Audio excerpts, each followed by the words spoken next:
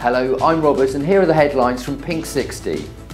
4 Spanish students at Madrid's Complutense University have been arrested on charges of desecrating a place of worship. The foursome entered the university's chapel and read out a pro-gay manifesto for the Pope.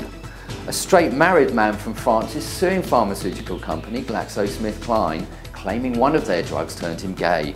Didier Jambart claims he'd lost sexual interest in men after stopping the Parkinson's disease medicine. A new book entitled Great Soul, Mahatma Gandhi and His Struggle with India claims the leader was bisexual. Author Joseph Lelyveld claims he had a 2-year relationship with Hermann Kallenbach. A magazine designed for gay military personnel may soon be displayed at military installations worldwide. In the meantime, Outserve can currently be downloaded from the internet. Finally, Welsh rugby player Gareth Thomas will attend the British royal wedding of Prince William and Kate Middleton. The Sportsman, who came out in 2009, will watch the pair marry at Westminster Abbey on the 29th of April. That's all for today. Join us again tomorrow.